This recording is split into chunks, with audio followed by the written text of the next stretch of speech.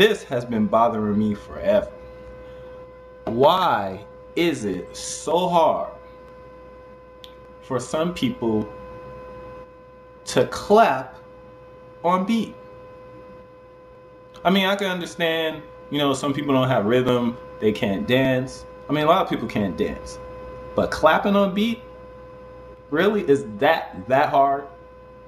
Like, I'm saying, like at church, concerts, anywhere, I see people clapping off beat.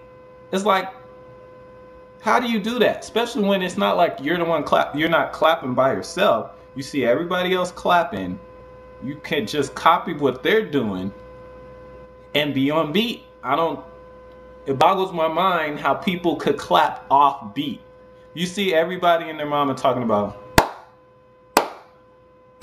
and you over there.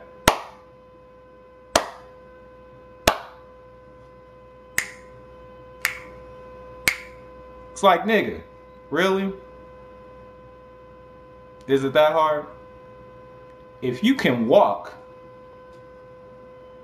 you know, 1, 2, 1, 2, you should be able to clap on beat.